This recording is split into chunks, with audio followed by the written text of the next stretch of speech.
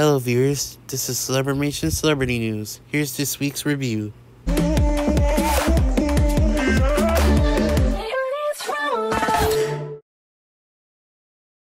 So here's what's been going on with the celebrities this week, along with Celebrimation. First up, Melanie Martinez's first album, Cry Baby, has turned 8 years old. This was since Monday, August 14, and the album was released on August 14, 2015. Next, Ariana Grande's fragrance, Cloud Pink, will be arriving in Douglas stores on August 21st.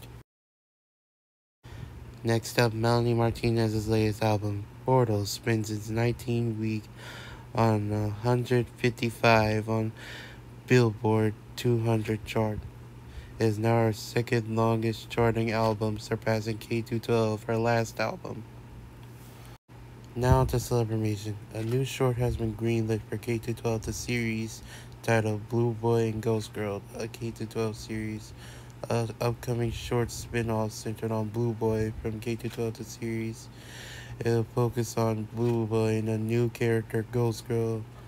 And the plot of the series is Blue Boy is there to spend the night with Ghost Girl during the Truth or Dare, so he must try to face his fears while he does so. It will be releasing on October 13 along with Jasmine Bean Horror the Castle, which is a horror film based on Jasmine Bean, and it'll be both airing on Sunshine at Night. Warning, these films may discomfort some viewers. Next up, Poppy has been featured on a new magazine called Alt Press and another magazine, Revolver. Yeah, she's on a new magazine that's been featured this week, and it's also in promotion of her new album, Zig, that releases on October 27. Next, Melanie Martinez will be co-hosting for America's Top 40 with Ryan Seacrest for iHeartRadio this upcoming weekend on August 19 to 20 in 2023. Yeah, this weekend, 19 to 20. Yeah. Ryan Seacrest, American Top 40. Yeah, stay tuned for that.